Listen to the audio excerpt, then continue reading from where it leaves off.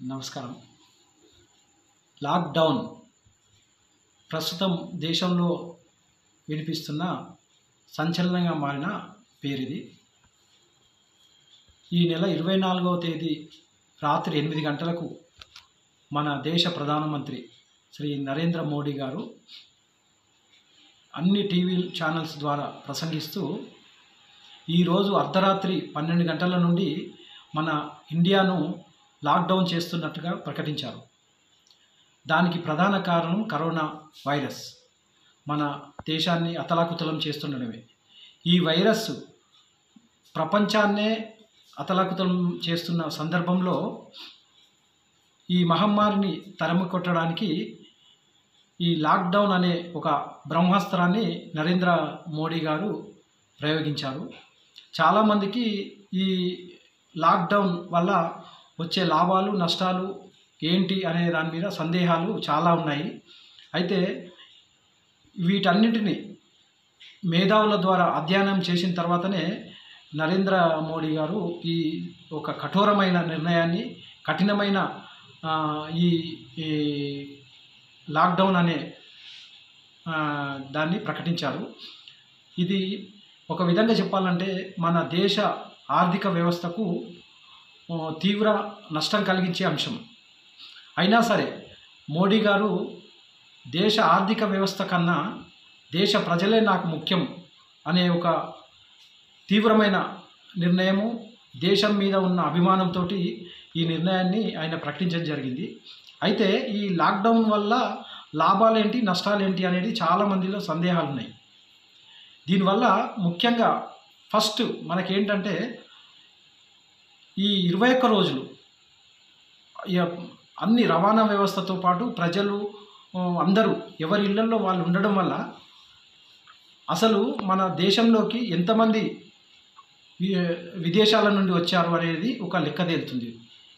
ఆ లెక్క తేలిన తర్వాత వీళ్ళు ఎవరెవరు వాళ్ళ ఇళ్లలో చెప్పకుండా ఇళ్లలోనే ఉండడం, ప్రభుత్వానికి సమాచారం ఇవ్వకపోవడం వల్ల వారిని ఈ లాక్డౌన్ ఉన్న సమయాల్లో ఎంక్వైరీ చేసి అసలు వాళ్ళలో ఎంతమందికి కరోనా వైరస్ సోకింది, వాళ్ళను ఏ విధంగా మనము చికిత్స చేయవచ్చు అనేది ఒక అంచనాకు రావడానికి ఒక మంచి అవకాశం. సో ఈ లాక్డౌన్ జరుగుతున్న ఈ సమయంలో మనం కూడా ప్రతి వాళ్ళము ఈ మన ఇళ్లలో ఉండడం వల్ల గవర్నమెంట్కు మన వంతుగా సహకారం చేసిన వాళ్ళం అవుతాం. అలాగే ఇంకొక విషయం ఏంటంటే ఈ లాక్డౌన్ వల్ల ఇప్పుడు మనకు అంటే లాక్డౌన్ నాటికి మన దేశంలో 500 మంది కరోనా పాజిటివ్ కేసులు నమోదయ్యాయి. 8 మంది వరకు ఈ కరోనా వల్ల చనిపోయారు. నెక్స్ట్ రాబోయే ఈ 21 రోజుల్లో, ముఖ్యంగా రాబోయే ఈ 14 రోజుల్లో మరో 2000 నుండి 3000 వరకు కేసులు నమోదైనా కావచ్చు. అయితే ఇందులో ఆశ్చర్యపోవాల్సింది లేదు. కానీ అప్పుడు అంటే నెక్స్ట్ వచ్చే 14 రోజుల్లో గవర్నమెంట్కు ఈ కరోనా మీద ఒక స్పష్టమైన అవగాహన రావడానికి ఒక మంచి అవకాశంగా ఈ 21 రోజులను మనం భావించవచ్చు. అందుకనే మనం ఒక దేశ సైనికుల్లాగా మనమందరం కలిసి ఈ లాక్డౌన్ జరుగుతున్న సమయంలో మోదీ గారు చెప్పినట్లుగా ప్రతి ఇంటికి ఎవరైతే యజమాని ఉంటాడో ఆ యజమానే సైనికుల్లాగా ఇంట్లో వాళ్ళని ఎవరిని బయటికి వెళ్లకుండా చూసుకోవడమే మనం దేశానికి చేసే ఒక గొప్ప మేలుగా భావించవచ్చు. అప్పుడు వాళ్ళకు కూడా ఒక స్పష్టత వస్తుంది. అంటే పాజిటివ్ కేసులు ఒక 3000 నుండి 4000 వరకు పెరిగినా కూడా సో అక్కడి నుండి ఈ పాజిటివ్ కేసులన్నింటినీ ఆసుపత్రుల్లో కానీ క్వారంటైన్లో కానీ చేర్చి వాళ్ళకు కనుక చికిత్స అందించే ఏర్పాట్లు చేస్తే నెక్స్ట్ అంటే కొత్తగా కేసులు పెరిగే అవకాశాన్ని చాలా వరకు మనమందరము తగ్గించిన వాళ్ళం అవుతాం. ఇదే గవర్నమెంట్ కేంద్ర ప్రభుత్వం అభిప్రాయం ఇది.